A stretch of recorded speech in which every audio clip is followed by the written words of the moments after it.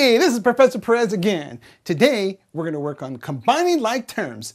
Oh, what fun. And of course, we got to get Charlie out. He better be ready to go. Charlie, you ready to go? Yeah. We're doing combining like terms. Woohoo. Oh, you think this is fun, huh? Well, it better be. All right, Charlie, here's our first problem. Let's make it a tough one right there. You better not miss this. All right, Charlie, what's 1 plus 1? 2. You got that one right. Okay, let's step it up a bit. Now, Charlie, what's this one? X plus x. X squared. No, it is x squared if you'd like to repeat this class, Charlie. What? It's like 1x plus another x is how many x's, Charlie? 2x. That's right, it's 2x. All right, Charlie. Okay, let's see if you can recover. Try this one. X squared. Now you know the answer, huh? Yeah, that is x squared. All right, Charlie. Okay, Charlie, what's 2 plus 3? 5. That's right. Okay, be careful. Now, what's 2 x's plus 3 more x's? 5 x's. That's right, 5 x's. Yeah, you can't miss that one. Now, don't get scared. Just relax. Here we go, Charlie.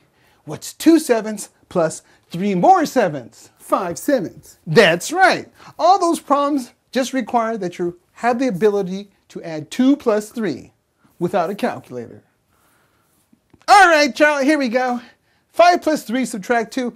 Remember, you must work left to right according to order of operations. And so what's 5 plus 3? 8. Subtract 2? 6. Very nice there, Charlie. That's right. It's not 0 unless you'd like to repeat this class. With him. All right, Charlie, here we go. Same problem, but it's 11s. What's 5 11s plus 3 more 11s? Take away 2 of your 11s.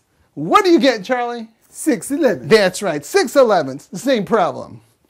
Now, don't get scared, Charlie. Don't miss this one.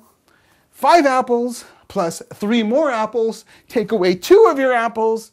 Gives you how many apples, Charlie? 6 apples. 6 apples. Very nice there. So, okay, now that we're warmed up, let's get to the real problems. 2x plus 3x plus 2 plus 4. Oh, what fun. Now remember, order of operations says we have to work left to right. So what's 2x plus 3x, Charlie? 5x. 5x, that's right. And so notice, 2x plus 3x is 5x, and now we're going to do the 2 plus 4, which is what, Charlie? 6. 6, and that is our answer here. Now notice, order of operations says we're supposed to work left to right. So we were supposed to do 2x plus 3x, which is 5x, and then add the 2. But we did not add the 2 to the 5x because we can't do that.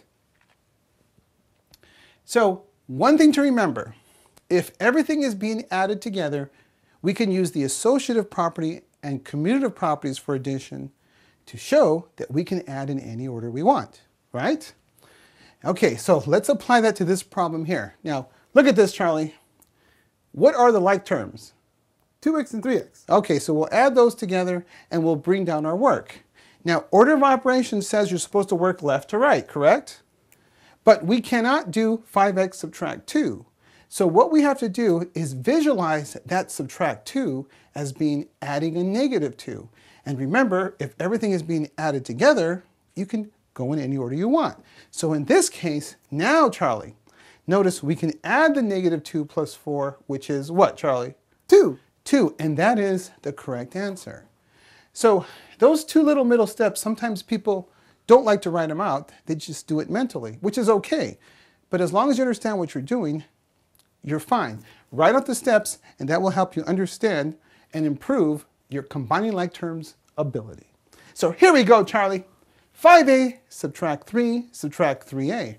Remember, order of operations says you're supposed to work left to right, but if we visualize everything being added, in this case adding a negative 3 and adding a negative 3a, it's the same problem, but now, since everything is being added, we can add in any order we want. And what's 5a plus a negative 3a, Charlie? 2a. 2a. And don't forget to bring down your plus and negative 3. Now, our final answer is what, Charlie? 2a subtract 3. That's right, 2a subtract 3. And again, if you can do the problem with skipping those 2 middle steps, that's fine. But as long as you realize what you're actually doing. Okay, so let's step it up a bit. Don't get scared with this one, Charlie. Now, here, we can't work left to right, but we can visualize everything here being added by writing it as adding a negative 5 plus adding a negative 3x and adding a negative 2 and adding a negative x. Now we can go in any order.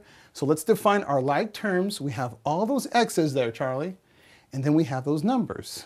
Now, Charlie, what's 7x plus a negative 3x? 4x.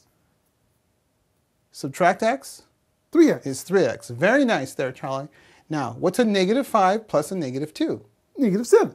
That's right. And our final answer is 3x subtract 7 because adding a negative number is the same as subtracting the opposite. We should know how to do that. There's our final answer. Okay, and again, some of you can go straight from the top to the bottom. That's good, but I hope you can do it without your calculator. All right, Charlie, let's do another one. Oh, what fun. Don't get scared. Here we go, Charlie. We got all these subtractions in there. So let's change our subtractions to adding the negative quantities here. Just like this. Okay. Now, let's define our like terms. First, we'll start with the a's, Charlie. Notice we have a 2a, a 1a, and a negative 4a. And with our b's, we have a negative b plus a negative 8b plus a 3b. And we have that negative 4 at the end. Okay, Charlie, so 2a plus a is what, Charlie? 3a. Subtract 4a? Negative a. Negative a.